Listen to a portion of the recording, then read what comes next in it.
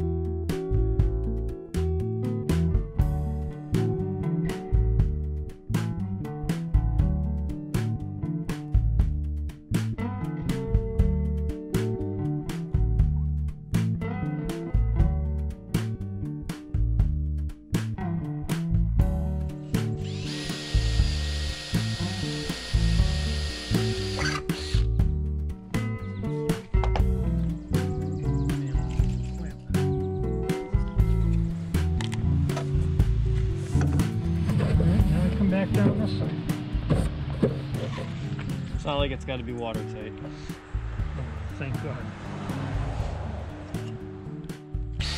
Find that out when we get to making tanks.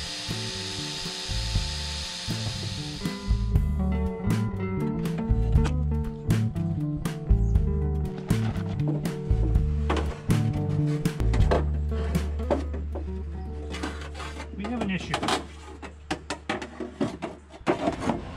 I made it too good. Too good. Need a little wiggle room.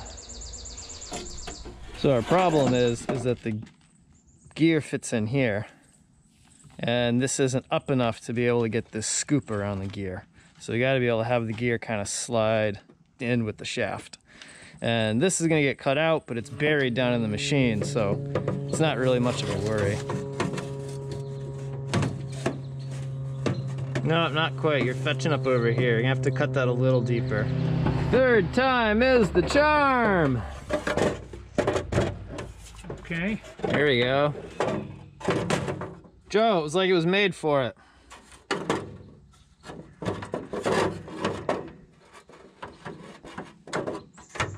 Yep, I think we'll do. We're happy.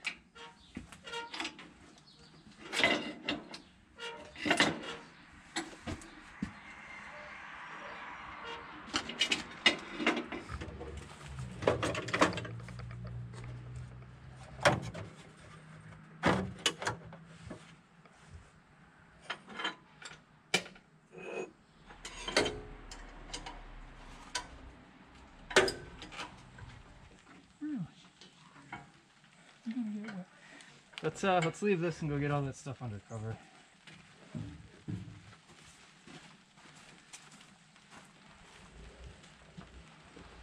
Yeah. Let's see what size it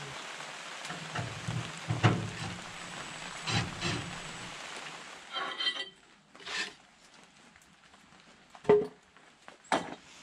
Punches out.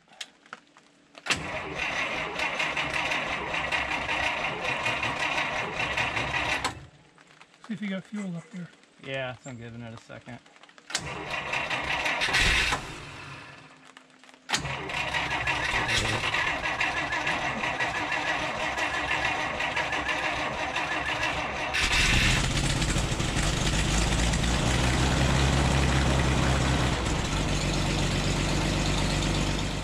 With the thicknesser back in action, Thad came back for another try on that big keel timber of his.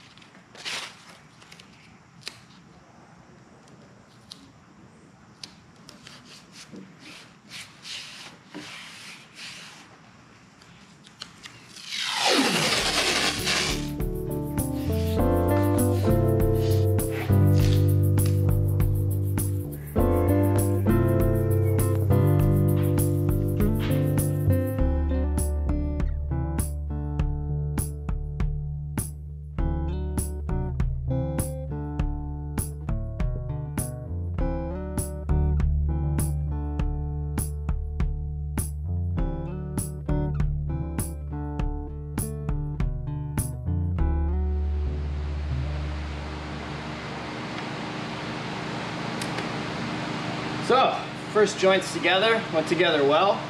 I'll go put the other one together, and then I'm going to see about trying to get it put into place. Once the starboard one's in, I'll jump over to port and tackle that one, but just in case they have some issues or something doesn't quite go as planned, I'd rather figure it out with one instead of doing them both simultaneously. The tape was just to keep the dolphinite from making a big mess, and since it's all finished, you know, I like to keep it that way, looking nice. And then this piece of pine here with the 3 clamps is just to add some support to this joint as I move it around. Once it's attached to all of the frames and the shelf is screwed in over the top of it, all of these bolts will really only be just holding it together and from slipping fore and aft. But when we go to bend it in there, all of that pressure of that wanting to bend is going to be focused on those 4 bolts. So through the process of getting it into the boat, I want to try to back it up here and make sure that we don't end up splitting the plank. See if I can get it bent into place. Should be fun. Time for the moment of truth.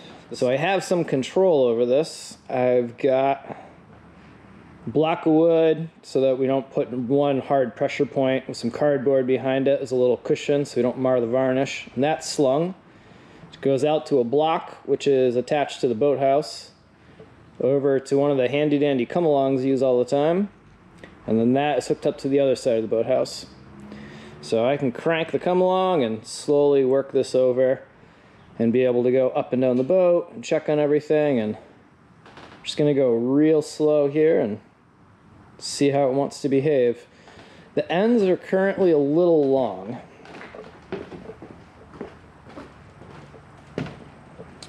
So you can see, even by the time we bend in, we're going to be ending in here, and we want to end in this frame bay here. So as I get a little closer, I'll have to come up and knock these off so that they don't end up hitting this sawn frame, because this one isn't faired in. But we will do that as we get a little bit closer.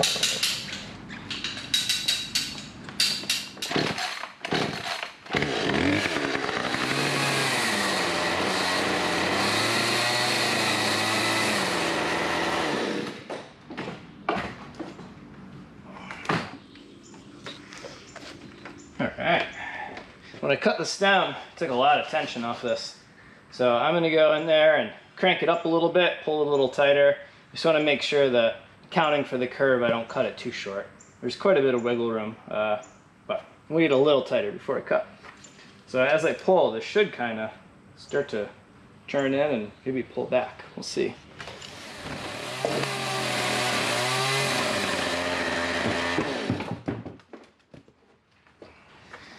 I know this seems really rough and ragged, but we're going to end up cutting it aft of this frame anyways, because the breast hook's going to come in here, and the breast hook's going to come all the way back to here and get fastened over this. So it can be a little rough here at the very end, and it's not a problem. It's just easier to cut it with the chainsaw than trying to get a handsaw in there and getting it pinched.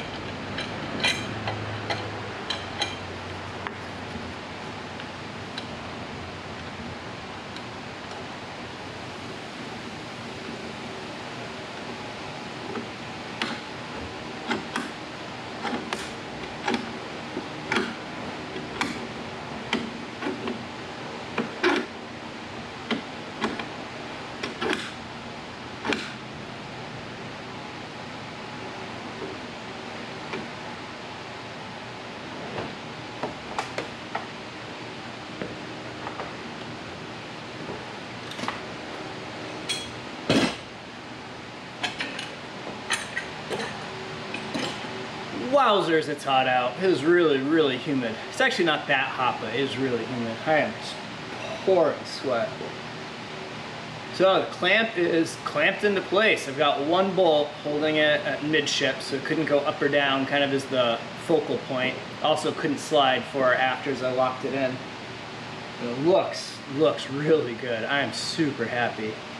But I'm gonna need a hand to go in and bolt this thing in. So think I'm gonna go take a break, go cool off for a bit, and see if Grandpa can come help me tomorrow. And tomorrow morning when it's cool, he can go on the outside and counterbore and drive the bolts, and I can go along the inside and clamp and drill, and we can get the starboard side fastened tomorrow, and I'll launch into doing the port.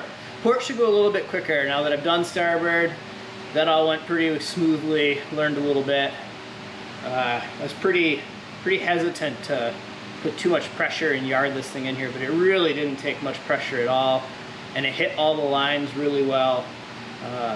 So I think we're in great shape. I'm stoked. It looks beautiful.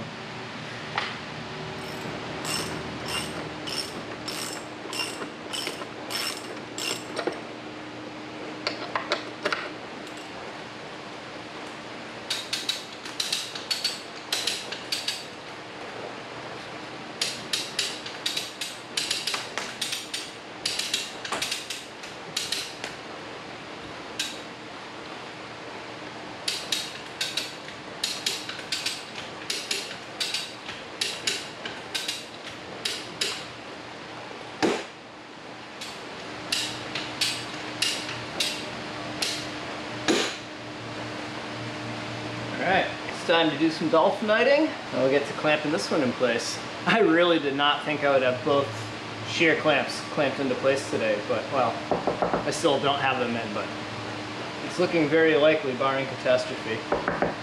So, I'm gonna grab a drink, maybe a little ice cream treat, and come out here, spread some dolphinite, and see if we can get this thing popped in. And Grandpa's gonna come down right after he does chores, right after he feeds the llamas tomorrow morning.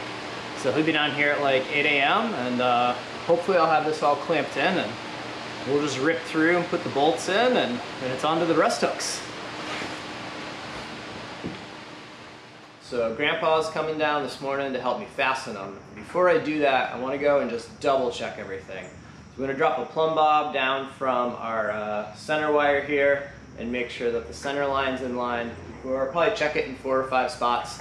And if those match up and seem good, then everything else should be as well. 3 foot 4.5.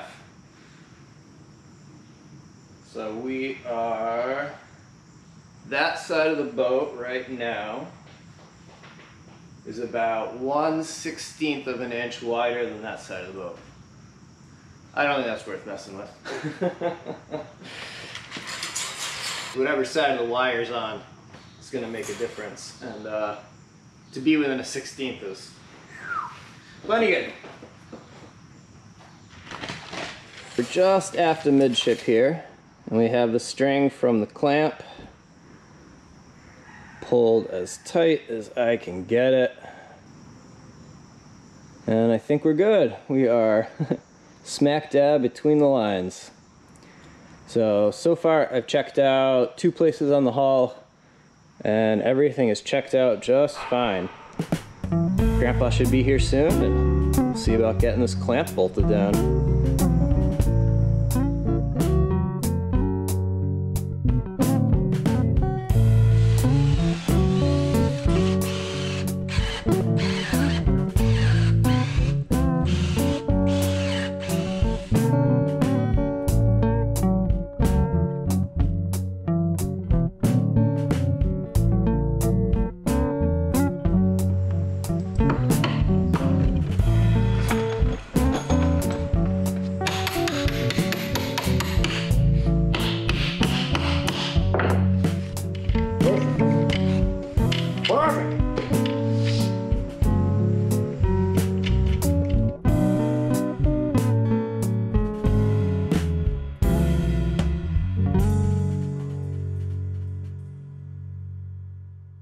So other than the knees, where the knees are going to land, the starboard clamp is all bolted in.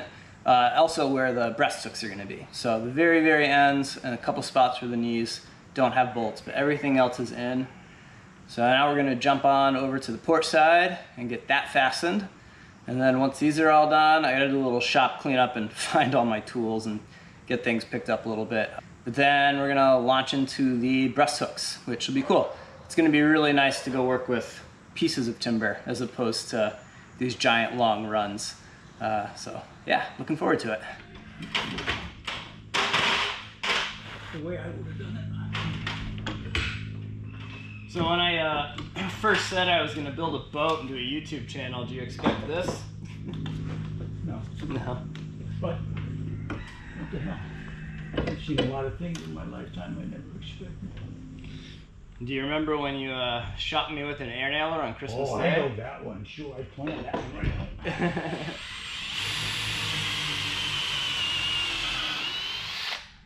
I also remember the first time ever driving the four-wheeler and driving it right into the side of your truck. Vaguely. Not really. Yeah, maybe.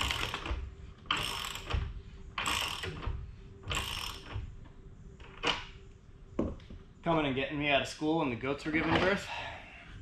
Did I? Yeah. And then we'll do the next one and then skip, because then it'll be neat.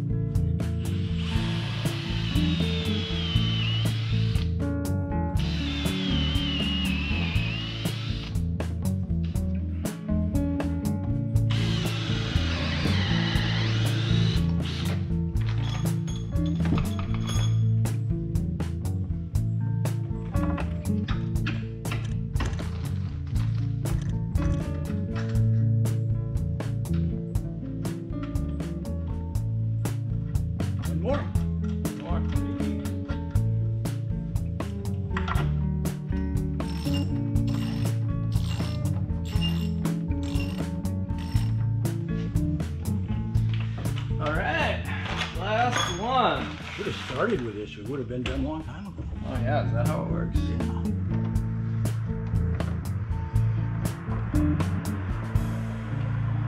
Flush. That's it, Cool. Doc? That's it. Good, I'll round up my grill. Clamps are in. Next up is the breast hooks.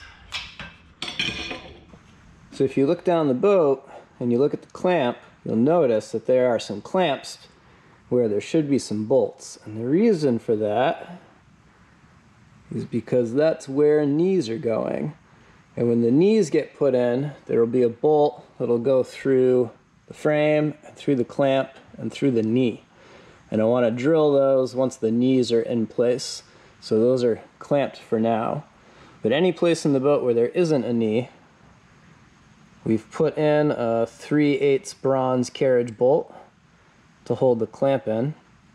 You'll notice that they alternate. So you have one high and one low. And the reason for that is these split frames are not terribly wide to be putting a 3/8 inch bolt through. So we don't want to put 2 per plank because then we would risk splitting the frames here. The other thing is we don't want to split the clamp. So by having one high and one low, we only have one fastener per frame, and for this to split along the grain line, it would have to travel a huge distance. Now, don't forget that the shelf is going to go in here, and the shelf's also going to get through bolted through the frame. So we are going to have another 3/8 bolt a bit above this one. And then that shelf will also get bolted and screwed down into the clamp. So by the time the shelf is screwed and bolted into the clamp and bolted into the frame, all of this will be really rigid, and the fact that there's only one bolt here will be made up for by the fact that there's another one up here. So don't worry about that. So here's the deck beam pattern. It comes in, and you can see that the pattern hits the clamp and they're at the same angle, so those meet really nicely. And that's really important because when the shelf goes in, it'll sit on top of the clamp here, and that will make sure that it projects at the correct angle, so it meets up with the bottom of the deck beam here. So the deck beam will get raised up like that. It'll sit on top of the shelf, and the shelf will follow the deck beam.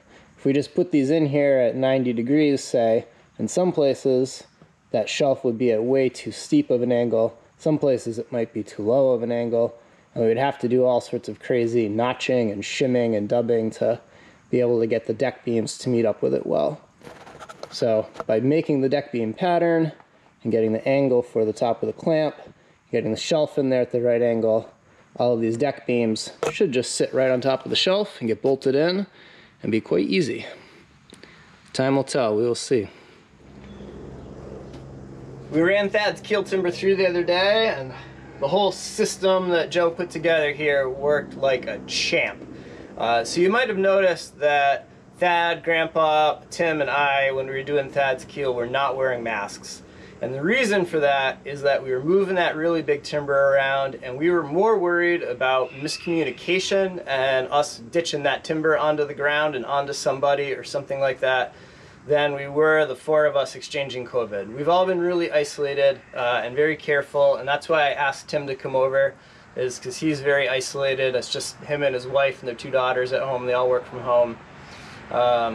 So we figured that not being able to communicate as effectively with the masks on, since we couldn't hear each other, we thought that that was more dangerous. So being able to point and to read lips and to be able to sort of kind of hear what someone was yelling at you, we thought was more important.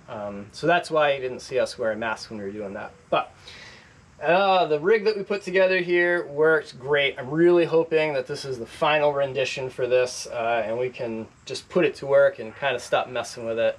Our big hiccup has been the dust collection, because this thing just makes these really massive heavy chips, and moving them takes a lot of air and a lot of power. And I think Joe, the machinist, has finally solved that for us. So thank you so much, Joe. I essentially gave Joe a budget and just said, get it done well, let me know what you need. And this is what he came up with. So we made a really heavy channel iron base that everything sits on. So this is now one big unit. If we want to drag it up onto a trailer and bring it somewhere else, we can, and everything should stay in alignment during that process, which is really cool. It makes this very versatile as a setup for down the road. But the motor is on slides that Joe made, so just a couple nuts and we can move it side to side, front and back a little bit. And the big addition was twin belt drive here for the dust collector off of the power head for the planer.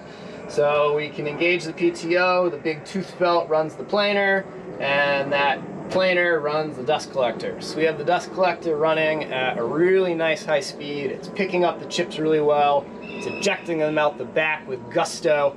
And everything is really solid. Joe made these really great aluminum guards that go over the belt, since now the clutch and the control panel are fairly close to them. Yeah, the motor's firing right up. Planer's been working like a boss. So I'm really hopeful that this is it, and we can kind of quit messing around with it, and we can just put this bad boy to work. So thank you, Joe. Thank you, Gannon and Benjamin, for the planer.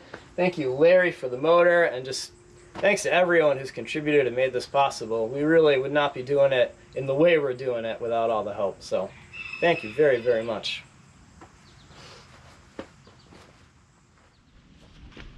Next time you build a boat and you want me to help you take these sharp edges off here. Get you a file. This is really got to get straightened.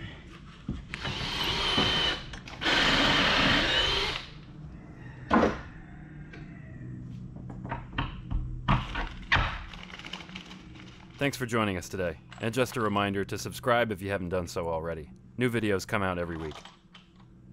Next week, Steve moves on to building Arabella's breast hooks. So see you then. Have a good week.